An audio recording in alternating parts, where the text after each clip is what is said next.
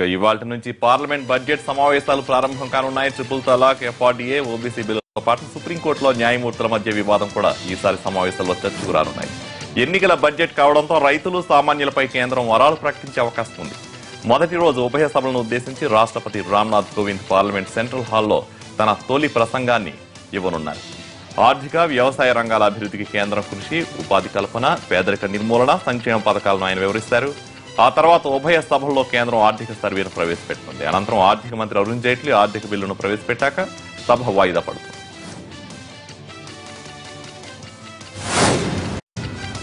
మధ్యాహ్నం జరిగే బీఏసీ సమావేశంలో సెషన్స్ లో చర్చకు రానున్న అంశాలు, బిల్లులు, తేదీలను ఖరారు చేయనున్నారు. అనంతరం ప్రధాని అధ్యక్షతన ఎన్డీఏ సమావేశం జరుగుతుంది. సభలో ప్రభుత్వానికి మిత్రపక్షాలు సహకరించాలని మోడీ విజ్ఞప్తి చేయనున్నారు. రేపు, ఎల్లుండి వరుసగా 2 రోజుల సెలవుల తర్వాత సభ తిరిగి ఫిబ్రవరి 1న ప్రారంభమవుతుంది. ఆ రోజు సభలో అరుణ్ జైట్లీ బడ్జెట్ ను ప్రవేశపెట్టనున్నారు. ఫిబ్రవరి 9 వరకు తొలి దశ బడ్జెట్ సమావేశాలు జరగనున్నాయి. తిరిగి మార్చి 5 నుంచి ఏప్రిల్ 6 వరకు రెండో విడత సమావేశాలు కొనసాగనున్నాయి. పలు కీలక బిల్లులు చర్చకు రానున్నాయి. ఇవాల్టి నుంచి ప్రారంభం కానున్న బడ్జెట్ సెషన్స్ కు తెలుగు రాష్ట్రాల ప్రభుత్వాలు సిద్ధమయ్యాయి. పార్లమెంట్ లో అనుసరించాల్సిన వ్యూహాలపై ఇప్పటికే పార్టీల అధినేతలు ఎంపీలకు దిశానిర్దేశం చేశారు. విభజన సమస్యలు, నిధులు, పార్టీ ఫిరాయింపులపై టీఆర్ఎస్, టీడీపీ, బీజేపీ నేతలు ఉభయ సభల్లో నిలదీయనున్నారు. గత సమావేశాల్లో హైకోర్టు విభజన అంశం లేవనెత్తిన టీఆర్ఎస్ ఎంపీలు ప్రభుత్వం నుంచి సమాధానం రాబట్టారు. ఈసారి సమావేశాల్లో కేంద్రం నుంచి రావాల్సిన నిధుల అంశాన్ని ప్రస్తావించనున్నట్లు తెలుస్తోంది.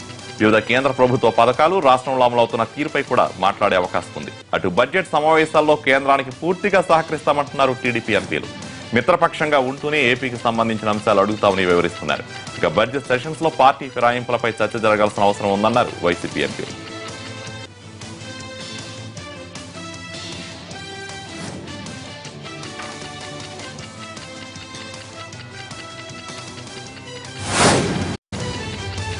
ఇవాల్టి నుంచి ఏపీ బడ్జెట్ కసరత్తు మొదలవుతోంది. వివిధ శాఖల ప్రతిపాదనలపై ఆర్థిక శాఖ అధికారులు చర్చిస్తారు. ఈ నెల 22 నుంచి ప్రారంభం కావాల్సిన కసరత్తు మంత్రులు, అధికారులు అందుబాటులో లేక ఇవాల్టికి వాయిదా పడింది. మొదటి రోజు సాధారణ పరిపాలన, ఐటీ, హోం, న్యాయ, పౌర సరఫరాల శాఖ అధికారులతో సమావేశాలుంటాయి. రాష్ట్ర ఆర్థిక స్థితిగతులు, పన్నుల ఆదాయం, కేంద్రం నుంచి వచ్చే నిధులు, రెవెన్యూ లోటును దృష్టిలో పెట్టుకుని ప్రతిపాదనలు పెట్టాలని ఇప్పటికే అన్ని శాఖలకు ఆర్థిక శాఖ అనధికారికంగా సమాచారం ఇచ్చింది.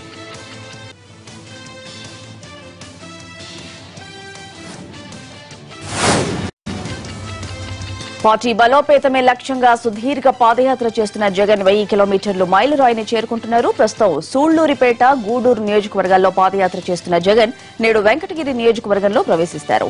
సైదాపురం సమీపంలో జగన్ 1000 కిలోమీటర్ల పాదయాత్రకు గుర్తుగా భారీగా సంకల్ప స్తూపం నిర్మించారు. కడప జిల్లా ఇడుపులపాయలో వైఎస్ సమాధి దగ్గర నివాళులర్పించి మొదటి రోజు పాదయాత్ర ప్రారంభించిన జగన్ అనంతపురం జిల్లా గొట్లూరులో 500 కిలోమీటర్ల మైలురాయిని దాటారు.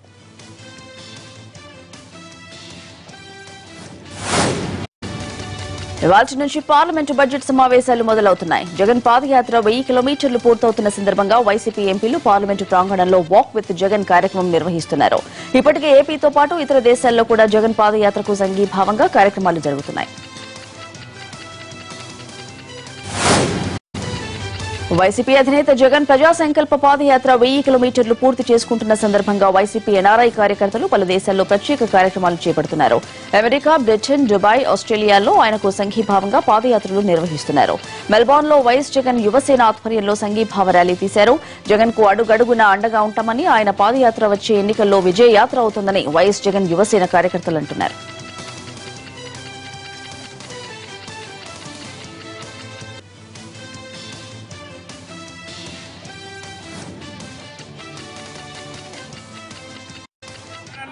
వెయ్యి కిలోమీటర్ల పాదయాత్ర పూర్తి చేసుకున్న సందర్భంగా ఆస్ట్రేలియాలోని ప్రవాస భారతీయులందరం కూడా మరి సంఘీభావాన్ని ప్రకటిస్తూ మిగిలిన పాదయాత్రను కూడా దిగ్విజయంగా పూర్తి చేయాలని కోరుకుంటున్నాం. ఇటు సింగపూర్ లోనూ జగన్ పాదయాత్ర 1000 కిలోమీటర్లు పూర్తి చేసుకుంటున్న సందర్భంగా ప్రత్యేక కార్యక్రమాలు ఏర్పాటయ్యాయి. సింగపూర్ వైసీపీ అభిమానులు వాక్ విత్ జగన్ చేపట్టారు. 1000 కిలోమీటర్ల పాదయాత్ర పూర్తి చేసుకుంటున్న జగన్ కు శుభాకాంక్షలు చెప్పారు.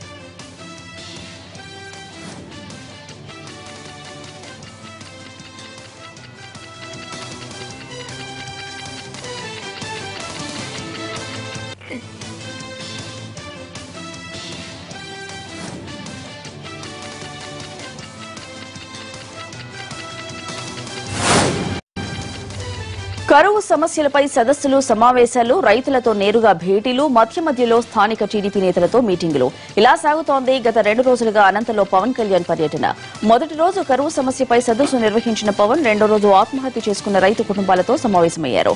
పనిలో పనిగా టీడీపీ నేతలతోనూ వరుస భేటీలు జరిపారు. కదిరి లక్ష్మీ నరసింహుణ్ణి దర్శించుకున్నారు. ఇవాళ పుట్టపర్తిలో సత్యసాయి ఆసుపత్రిని సందర్శించనున్నారు పవన్. అనంతరం ధర్మవరంలో చేనేత కార్మికులతో, జనసేన కార్యకర్తలతో సమావేశమవుతారు. సాయంత్రం సివివి ఇన్స్టిట్యూట్ కు వెళతారు. అక్కడితో పవన్ 3 రోజుల అనంత పర్యటన ముగుస్తుంది.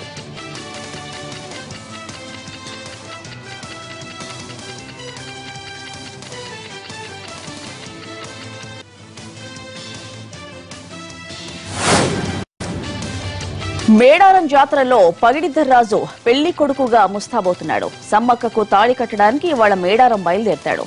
భద్రాద్రి కొత్తగూడెం జిల్లా గుండాల మండలం యాపలగడ్డకు చెందిన ఆరం వంశీయులు పగిడిద్దర్రాజును పెళ్లి కొడుకుగా ముస్తాబు చేస్తున్నారు. గడ్డి గుట్టపై ఉన్న పగిడిద్దరాజును ఆలయానికి తరలించి ప్రత్యేక పూజలు చేస్తారు. తొట్టివాగు సమీపంలో గద్దెలకు తరలిస్తారు. అక్కడి నుంచి 70 కిలోమీటర్ల మేర కాలినడకన ప్రయాణించి పగిడిద్దరాజును మేడారం గద్దెలకు చేర్చుతారు. పగిడిద్దరాజును మేడారానికి చేరడంతో ఈ నెల 31 నుంచి జాతర మొదలవుతోంది. తర్వాత రోజు సమ్మక్కను చిలకలగుట్ట నుంచి మేడారం తీసుకొస్తారు. ఫిబ్రవరి 2న సమ్మక్కతో పగిడిద్దరాజు పెళ్లి, ఫిబ్రవరి 3న దేవతల వన ప్రవేశంతో జాతర ముగుస్తుంది.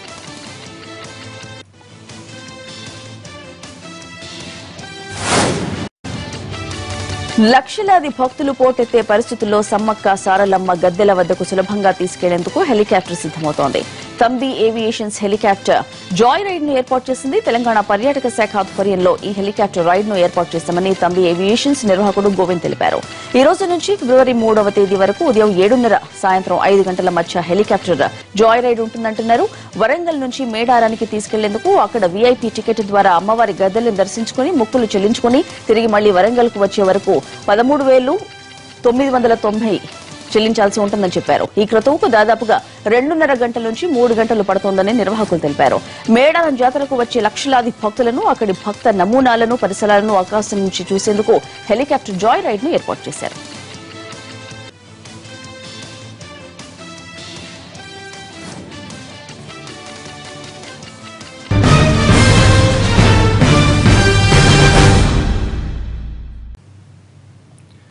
తెలంగాణ రాష్ట్రానికి మరో భారీ ప్రాజెక్టు రానుంది.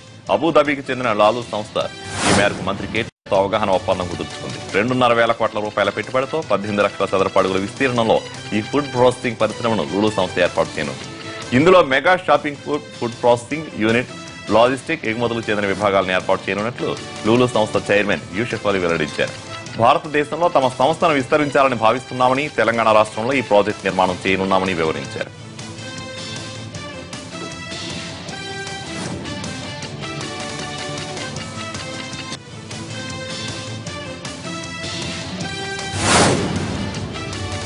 అటు కేంద్రంలో ఇటు ఏపీలో మిత్రపక్షాలుగా ఉన్న టీడీపీ, బీజేపీ మధ్య మాటల యుద్ధం కొనసాగుతోంది. మిత్రధర్మం గురించి నేతలు ఆరోపణలు చేసుకుంటున్నారు. కాకినాడ మున్సిపల్ ఎన్నికల సమయంలో మిత్రధర్మం పాటించలేదని బీజేపీ అంటే అప్పుడెందుకు చెప్పలేదని టీడీపీ కౌంటర్ ఇస్తోంది. 9 సీట్లు ఇచ్చి 6 చోట్ల ఇండిపెండెంట్లు పెట్టి ఎన్నికల ముందు అందరినీ సస్పెండ్ చేసి ఎవరిని పార్టీలో చేర్చుకోనన్నారు. తర్వాత నెగ్గిన ఇండిపెండెంట్లు అందరినీ కూడా పార్టీలో చేర్చుకున్నారు. ఇది మిత్రధర్మమా? ఆ రోజు ఎవరైతే ఇండిపెండెంట్గా నిలిచారో వాళ్ళని పూర్తిగా దూరం పెట్టడం జరిగింది. ప్రత్యేకంగా ముఖ్యమంత్రి స్థాయిలోని చంద్రబాబు నాయుడు గారే పార్టీ కేడర్కి ఆదేశాలు ఇవ్వడం జరిగింది. ఏ విధంగా అయితే పార్టీని నిర్ణయానికి కట్టుబడి లేకుండా వాళ్ళు ఇండిపెండెంట్గా పోటీ చేసే ప్రయత్నం ఏదైతే చేశారో వాళ్ళని పూర్తిగా దూరం పెట్టమని పార్టీకి పిలుపుని ఇవ్వటం జరిగింది. కాబట్టి అప్పుడు అబ్జెక్షన్ లేనిది ఇప్పుడు ఆ మాటలు మాట్లాడటం సబబు కాదు.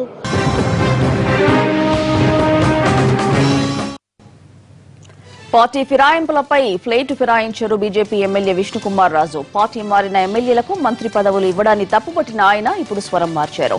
తాను ఏనాడు పార్టీ మారిన వారిని రాజీనామా చేయాలని డిమాండ్ చేయలేదన్నారు ఆయన. ప్రతిపక్షంలో ఉన్న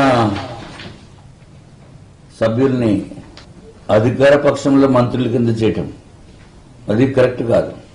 సరే, ఏదో ఎమ్మెల్యేలు మారారు, పార్టీ మారారు, దట్ ఈజ్ అది గ్రావిటీ తక్కువ దాన్ని. కానీ మారిన వారిని మంత్రులు చేసేయటం అంటే అది మేము వైఎస్ఆర్ తోటి మేము అపోజిషన్ కింద మేము కంటెస్ట్ చేశాము అప్పుడు. మరి వాళ్ళు మంత్రులు వాళ్ళని ఎమ్మెల్యేలని తీసుకొచ్చి మంత్రులు చేసి ఆంధ్ర రాష్ట్రాన్ని అంతటికీ మంత్రి చేసేయటం అనేది కరెక్ట్ కాదు. నేను అనుకోవటం ఇప్పుడైనా మంత్రులు రిజైన్ చేసి మళ్ళీ కంటెస్ట్ చేయొచ్చు, మేము గౌరవంగా సభలోకి రావచ్చు. అప్పుడు పార్టీలు ఎక్స్ పార్టీ అవ్వచ్చు, వై పార్టీ అవ్వచ్చు, జీ పార్టీ అవ్వచ్చు, పార్టీలతో సంబంధం లేదు. నేను మాట్లాడింది ఏదో ఒక పార్టీని దృష్టిలో పెట్టుకుని మాట్లాడుతున్న మాటలు కూడా కాదు. తర్వాత మంత్రుల్ని రాజీనామా చేయాలి డిమాండ్ అని చెప్పి కూడా కొన్ని టీవీస్లో వచ్చినాయి. నేను అటువంటి డిమాండ్ కూడా నేనేమి చెప్పలేదు, అది వాళ్ళు ఇష్టము. అంతేగాని డిమాండ్ చేస్తున్నాము అని చెప్పడం అనేది కూడా కొంత కన్ఫ్యూజన్ క్రియేట్ చేసింది. దాని వలని రకరకాల స్పెక్యులేషన్స్ వస్తున్నాయి. ఈ స్పెక్యులేషన్కి మూల కారణము నేను అవ్వకూడదనే ఉద్దేశంతో నేను ఇవాళ ప్రెస్ మీట్ పెడుతున్నాను. మాటలు చెప్పేవారికి కాకుండా పనులు చేసేవారికే తన మద్దతు ఉంటుందన్నారు పవన్ కళ్యాణ్. అనంతపురం కరువు సమస్యలను తీర్చేవారికే తన మద్దతు ఇస్తారన్నారు. ప్రజాభిప్రాయం ప్రకారమే వచ్చే ఎన్నికల్లో జనసేన ప్రయాణం ఉంటుందన్నారు పవన్. ఎలక్షన్స్ కి నేను తెలుగుదేశం పార్టీకి, భారతీయ జనతా పార్టీకి మద్దతు ఇవ్వడం జరిగింది. 2019 ఎలక్షన్స్ కి నా మద్దతు ఎవరికైనా ప్రతి ఒక్కరు అడుగుతా ఉంటే, ఎవరైతే అనంతపురం కరువు సమస్యలకి అండగా ఉంటారో, ఎవరైతే కేవలం అభివృద్ధి శిలాఫలకాలకే పరిమితం కాకుండా, కేవలం చెప్పడానికే పరిమితం కాకుండా వాస్తవ రూపంలో ఒక పథకం చెప్తే అది ఎంత వ్యవధిలో, ఎంత కాల వ్యవధిలో, ఎంత టైం లైన్లో అభివృద్ధి చేస్తారో, ఖచ్చితంగా సాధిస్తారో వాళ్ళకే మీ అందరి తరఫున నేను మద్దతు ఇస్తాను తప్ప మీరు ఏ పార్టీతో కలిసి ప్రయాణించమని చెప్తే నేను ఆ పార్టీతో కలిసి ప్రయాణిస్తాను. అంతేగాని మీరు ఎవరితో ప్రయాణించమంటారు, ఒంటరిగా వెళ్ళమంటారా, కలిసి వెళ్ళమంటారా అన్నది మొత్తం నేను ఆ ఎలక్షన్ టైంలో మీరేం చెప్తే నేను అదే చేస్తాను. యువత తలుచుకుంటే ఎలాంటి మార్పైనా సాధ్యమేనన్నారు జనసేన అధినేత పవన్ కళ్యాణ్. జనసేనతో కేవలం యువతే ఉంటారని ఆరోపణలకు పవన్ సమాధానమిచ్చారు. యువతకు రాజకీయం ఏం తెలుసని అంతా మాట్లాడుతున్నారని, కానీ యువత తలుచుకుంటే అనంత కరువు పారదోలవచ్చన్నారు. ప్రతి ఒక్కరూ అడిగేది జనసేన అంటే యువత ఉంటారు, కనీసం వారికి ఓటు హక్కు గురించి కూడా తెలియదు, ఓటు విలువ తెలియదు. వాళ్ళేం చేస్తారు, మార్పులు జనసేనకి ఈ రోజు వచ్చి చేతులు ఊపుతారు, జెండాలు ఊపుతారు, కానీ వాళ్ళు రాజకీయాల్లో మార్పు తేలేరంటే నేను వాళ్ళకి ఒకటే చెప్పదలుచుకున్నా, ఎందుకు మార్పు తేలేరు? యువత తలుచుకుంటే ఎందుకు మార్పు జరగదు?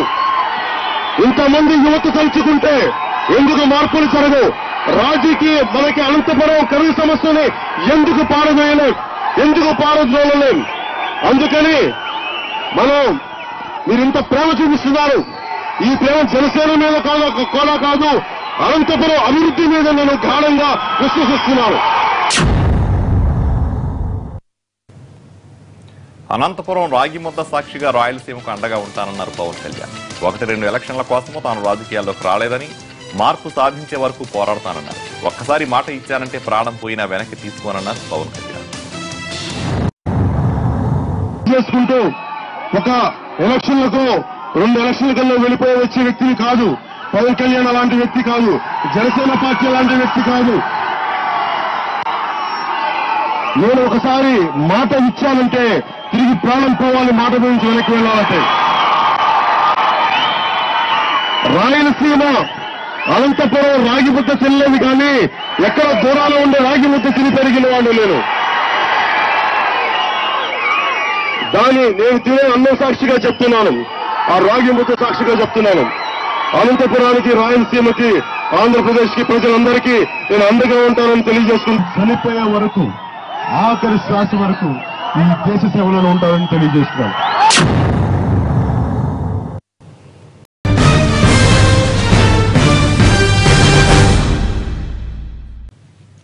కరేబియన్ దేశాల్లో ఉద్యోగాలు ఇప్పిస్తామని ఇద్దరు మోసగాళ్లు నిరుద్యోగుల్ని మోసం చేశారు. కృష్ణా జిల్లా మైలవరానికి చెందిన రాంబాబు, హైదరాబాద్ కిషన్బాగ్ కు చెందిన తారిఖ్ లో ఉద్యోగాల పేరుతో బాధితులకు టోపీ పెట్టారు. స్టాండర్డ్ లో ఉద్యోగాలంటూ అన్నా చెల్లెళ్ల దగ్గర 14 లక్షలు వసూలు చేశారు. అయితే ఉద్యోగాలు మాత్రం ఇప్పించలేదు. Hyderabad Jubilee hills 17 film academy పేరుతో నకిలీ లెటర్ ప్యాడ్లు సృష్టించారు. ట్రానిడాడ్ మూవీ ఇండస్ట్రీలో కెమెరా ఆపరేటర్లుగా ఉద్యోగం ఖాయమైందని నమ్మించి విమానం ఎక్కించారు. ఢిల్లీ వెళ్లాక మోసపోయామని గ్రహించిన బాధితులు పోలీసులకు ఫిర్యాదు చేశారు.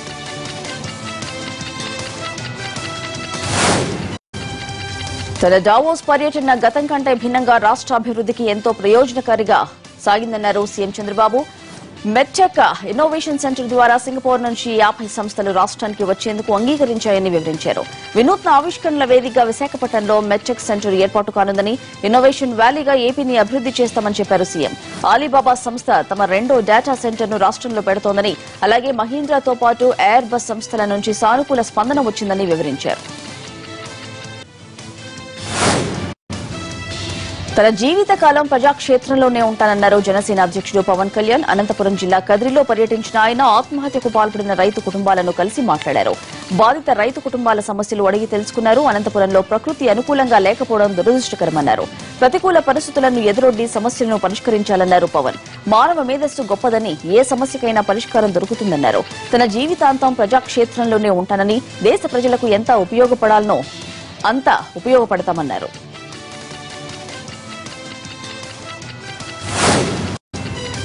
మేడారం సమ్మక్క సారలమ్మలను దర్శించుకునేందుకు వచ్చే భక్తజన కోటికి వసతుల కల్పనలో ఎలాంటి లోటు ఏర్పడకుండా అన్ని జాగ్రత్తలు తీసుకోవాలన్నారు deputy CM Kadiyam Srihari.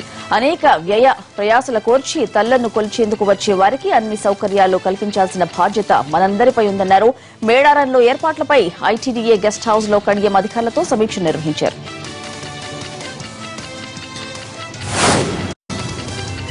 TDP బీజేపీల మధ్య ఎలాంటి పొరపత్తులు లేవన్నారు మంత్రి నారాయణ. 100% తమ మధ్య క్లియర్ అండర్స్టాండింగ్ ఉందని స్పష్టం చేశారు. అక్కడక్కడ నాయకుల మధ్య చిన్న చిన్న మనస్పర్ధలు ఉన్నా చంద్రబాబు బీజేపీ అధిష్టానంతో మాట్లాడి సమస్యను పరిష్కరిస్తున్నారన్నారు. ఇక అభివృద్ధి కార్యక్రమాల్లో కేంద్రం సాయం పొందుతూ రాష్ట్ర ప్రభుత్వం మోడీ పేరును కూడా ప్రస్తావించడం లేదంటూ బీజేపీ నేతలు చేస్తున్న వ్యాఖ్యల్లో వాస్తవం లేదన్నారు.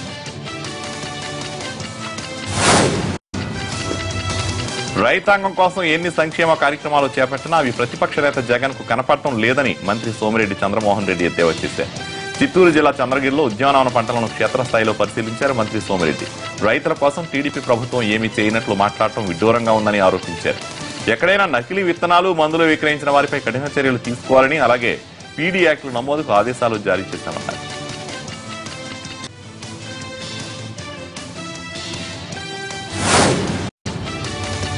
ఉత్తరాంధ్రలో జరుగుతున్న టీడీపీ దోపిడీ, అవినీతిపై ఈ నెల 31న ప్రధానికి లేఖ రాస్తానన్నారు వైసీపీ సీనియర్ నేత బొత్స సత్యనారాయణ. సీఎం చంద్రబాబు విదేశీ పర్యటనలు, పెట్టుబడులపై శ్వేతపత్రం విడుదల చేయాలని డిమాండ్ చేశారు. ప్రత్యేక హోదా, రైల్వే జోన్ లాంటి విభజన హామీలు ఎవరు ఇస్తే వారికే ఎన్నికల తర్వాత మా మద్దతు ఉంటుందని ప్రకటించారు. 4 ఏళ్ల పాటు పొత్తులో ఉండి ఇప్పుడు బీజేపీకి ఒక నమస్కారం అంటూ చెప్పడం కరెక్ట్ కాదన్నారు.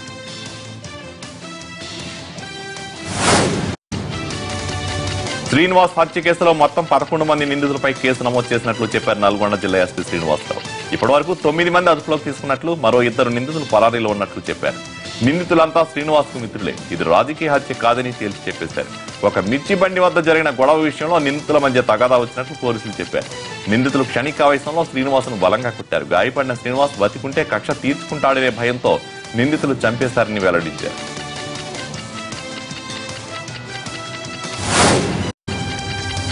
రాబోయే ఎన్నికల్లో టీడీపీ అధికారంలో రావడమే లక్ష్యంగా ప్రతి టీడీపీ కార్యకర్త ఒక సైనికుల్లా పనిచేయాలన్నారు మంత్రి సుజయ్ కృష్ణ రంగారావు. నెల్లిమల్ల నియోజకవర్గంలోని వెంకాల్లో జిల్లా టీడీపీ సమన్వయ కమిటీ సమావేశంలో కార్యకర్తలకు దిశానిర్దేశం చేశారు. తెలుగుదేశం పార్టీ చేస్తున్న అభివృద్ధిని గ్రామ స్థాయిలో తీసుకెళ్లాలని సూచించారు. విజయనగరం జిల్లాలో గిరిజనులు ఆందోళన చేపట్టారు. పార్వతీపురంలో బోయ వాల్మీకులను ఎస్టీ జాబితాలకు చేర్చాలన్న రాష్ట్ర ప్రభుత్వ నిర్ణయాన్ని వ్యతిరేకిస్తూ ఆర్టీసీ కూడల నుండి మార్కెట్ యార్డ్ వరకు ర్యాలీ నిర్వహించారు. రాష్ట్ర ఎస్సీ కమిషన్ కార్యం శివాజీ కమిటీ బోయ వాల్మీకి ఎస్టీ జాబితాలు చేర్చడం కోసం ఇచ్చిన తీర్మానాన్ని తప్పుపట్టారు మీడియం బాబురావు. బోయ వాల్మీకులను తప్పుదోవ పట్టిస్తున్నారని తప్ప మరొకటి కాదని, ఎస్టీ జాబితాలో చేర్చడం అంత తేలికపాటి విషయం కాదన్నారు. విశాఖ కేంద్రంగా రైల్వే జోన్ రావాలని ఉత్తరాంధ్ర వాసిగా తాను కోరుకుంటున్నట్లు చెప్పారు బీజేపీ శాసనసభాపక్ష నేత విష్ణుకుమార్. దీనిపై కొద్ది రోజులు వేచి చూస్తే అంత తేలిపోతుందని వ్యాఖ్యానించారు. ఆంధ్ర రాష్ట్ర ప్రజల కోరికైన రైల్వే జోన్ రాష్ట్రానికి ఇవ్వాలని ప్రతి ఒక్కరూ కోరుకుంటున్నారని, మరోవైపు పార్టీ ఫిరాయింపుదారులకు పదవులు ఇవ్వడం మంచిది కాదన్న తన వ్యాఖ్యలకు కట్టుబడి ఉన్నానని స్పష్టం చేశారు. వైసీపీకి అనుకూలమైన వ్యాఖ్యలు చేసినట్లు వచ్చిన ఆరోపణలో నిజం లేదని, అవి కాకతీయంగా వచ్చేసినవని మాత్రమే తెలిపారు.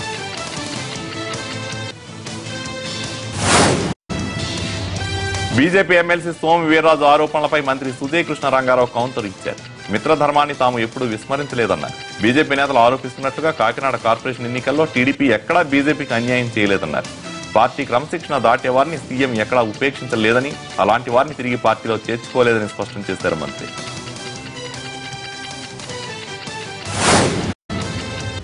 టీడీపీ బీజేపీల కలయిక అపవిత్ర కలయిక అంటూ విమర్శించారు సిపిఐ రాష్ట్ర కార్యదర్శి రామకృష్ణ. 3.5 ఏళ్లుగా బీజేపీ ఏపీకి ఏమీ చేయలేకపోయినా ఎందుకు మద్దతు ఉపసంహరించుకోవడం లేదని సీఎం చెప్పాలన్నారు. చంద్రబాబుకు విశ్వసనీయత ఉంటే కేంద్రంలో ఉన్న తన మంత్రులతో రాజీనామా చేయించి ఎన్డీఏ నుండి బయటికి రావాలన్నారు. రాష్ట్రంలో బీజేపీ చిచ్చు పెడుతోందని, ఇప్పుడు చంద్రబాబు బీజేపీతో విడిపోతామంటూ ప్రకటనలు చేస్తున్నారన్నారు రామకృష్ణ.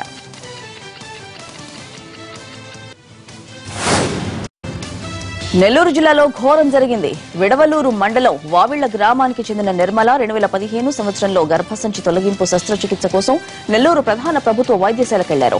వైద్యులు శస్త్రచికిత్స చేసిన అనంతరం ఇంటికి పంపారు. క్రమంగా గాయం మానకుండా నొప్పి పెరిగింది. దీనిపై మరో డాక్టర్తో వైద్య పరీక్షలు చేయించగా కడుపులో బ్యాండేజ్ క్లాత్ కనిపించింది.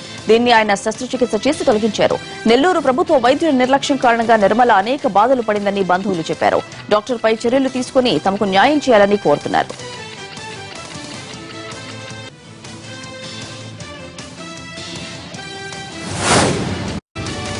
బీజేపీపై సీఎం అన్ని ఆలోచించే మాట్లాడారన్నారు మంత్రి గంటా శ్రీనివాసరావు.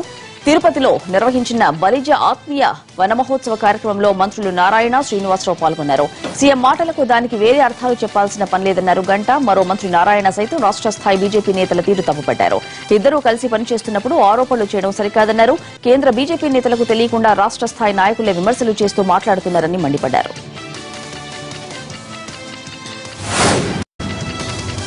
ఏపీ నగరాలు, పట్టణాల్లో పన్ను సరిగ్గా వసూలు కావడం లేదని ప్రైవేటు సంస్థల అధ్యయనంలో తేలింది. కింద స్థాయి అధికారులకు మామూళ్లకు అలవాటు పడ్డం, పన్ను కట్టకపోయినా చూసి చూడనట్లు ఊరుకుంటున్నారని సర్వే స్పష్టం చేసింది. పన్నులు కరెక్ట్ గా వసూలు చేస్తే 37% అదనపు ఆదాయం వస్తుందని లెక్కగట్టింది. చాలా భవనాలు ఆస్తి పన్ను పరిధిలో లేవని విషయం తెలిసిన అధికారులు ఉద్దేశపూర్వకంగా నిర్లక్ష్యం వహిస్తున్నారని తేలడంతో సర్కారు అప్రమత్తమైంది. పన్నులు పెంచకుండా ఆదాయం పెంచుకోవడానికి ట్రై చేస్తున్న ఏపీ ప్రభుత్వం 4 నెలలుగా ప్రైవేటు సంస్థలతో అధ్యయనం చేస్తోంది.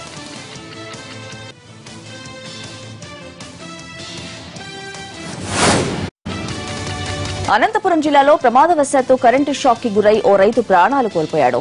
బత్తలపల్లి మండలం మాల్యాలవంతకు చెందిన రాముడు పొలం వద్ద బోర్ చెడిపోవడంతో మరమ్మతు చేస్తున్నారు. ఈ సమయంలో మోటార్ పైపులు పైకి లాగుతుండగా పైపులు పక్కనే ఉన్న 11 kV లైన్ పై పడ్డంతో షార్ట్ సర్క్యూట్ జరిగింది.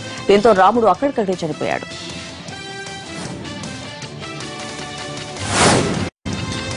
పశ్చిమ గోదావరి జిల్లా సమీక్ష కమిటీ సమావేశం వాడి వేడిగా జరిగింది. ఇరిగేషన్, మున్సిపల్, మైనింగ్ శాఖల పనితీరుపై జిల్లా ఇన్ఛార్జ్ మంత్రి పత్తిపాటి పుల్లారావు ముందు ఎమ్మెల్యేలు తమ గోడు వెలబోసుకున్నారు. అధికారులు తమ మాట వినట్లేదంటూ ఎమ్మెల్యేలు, మంత్రుల ఎదుట నిస్సహాయత వ్యక్తం చేయడం చర్చనీయాంశంగా మారింది. ఇరిగేషన్, మున్సిపల్ శాఖల్లో పనులు వర్స్ట్ గా జరుగుతున్నాయంటూ ఎమ్మెల్యేల నిమ్మల రామానాయుడు ఆగ్రహం వ్యక్తం చేశారు. ఎన్నిసార్లు చెప్పినా పనులు చేయట్లేదని, శాసనసభ్యులుగా ఉత్సవ విగ్రహాలుగా మిగిలిపోతున్నామని, ఎమ్మెల్యేలు నిద్రపోతున్నారా అంటూ ప్రజలు తిట్టుకుంటున్నారని ఫైర్ అయ్యారు.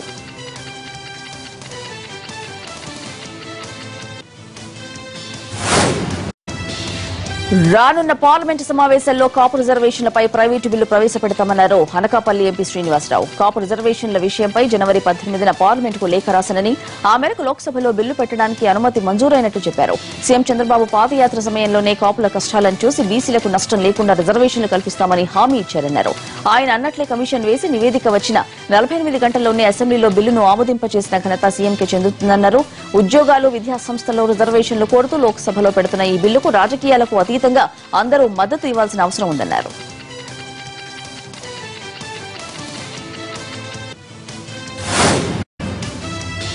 మైనార్టీ మహిళలకు 500 కుట్టు మిషన్లు పంపిణీ చేశారు మంత్రి హరీష్ రావు. మైనార్టీల సమగ్ర అభివృద్ధి కోసం ప్రభుత్వం కృషి చేస్తుందని, మైనార్టీ పిల్లల చదువు కోసం 206 గురుకుల పాఠశాలలు ప్రారంభించినట్లు చెప్పారు. 500 కోట్ల మైనార్టీ విద్యార్థుల చదువు కోసం ఖర్చు చేస్తున్నామని వెల్లడించారు. విదేశాల్లో విద్యను అభ్యసించే మైనార్టీ విద్యార్థులకు 20 లక్షలు అందిస్తున్నామన్నారు హరీష్. హైదరాబాద్ లో 10 ఎకరాల్లో ఇస్లామిక్ సాంస్కృతిక కేంద్రం నిర్మించబోతున్నామని, కలెక్టర్లకు మంత్రులకు త్వరలో ఉర్దూ అనువాదకులు నియమిస్తామన్నారు.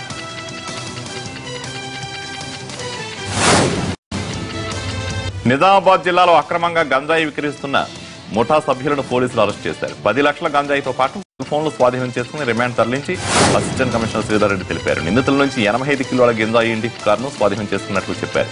గంజాయి స్మగ్లింగ్ చేస్తున్న ముఠా 2 రాష్ట్రాల్లో ఇదివరకే కేసులు నమోదయ్యాయని అడిషనల్ ఏసీపీ శ్రీధర్ రెడ్డి తెలిపారు.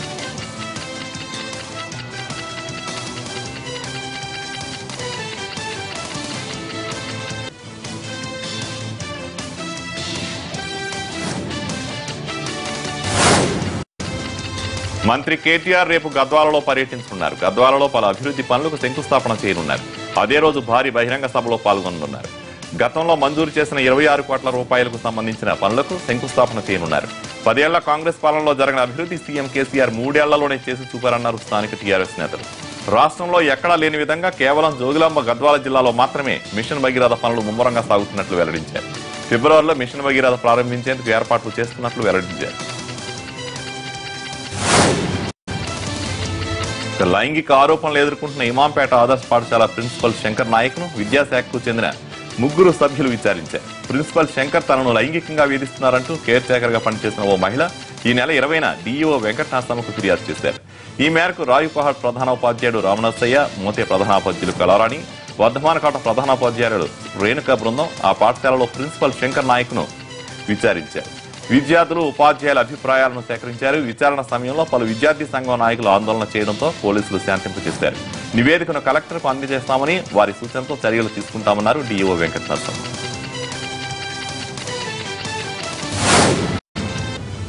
కొమరం భీం జిల్లా కాగజ్ నగర్ రైల్వే స్టేషన్ పరిధిలో దారుణం జరిగింది. రాజస్థాన్ కు చెందిన దళరాం అనే వ్యక్తి ప్రమాదవశాత్తు రైలు కింద పడి 2 కాళ్లు పోగొట్టుకున్నాడు. కాగజ్ నగర్ రైల్వే స్టేషన్ లో హైదరాబాద్ నుంచి న్యూఢిల్లీ వెళ్తున్న తెలంగాణ ఎక్స్ప్రెస్ రైలు దిగుతుండగా ప్రమాదవశాత్తు రైలు కింద పడి 2 కాళ్లు కోల్పోయాడు. దీంతో స్థానికులు వెంటనే గమనించి మంచిర్యాల ప్రభుత్వ ఆసుపత్రికి తరలించారు.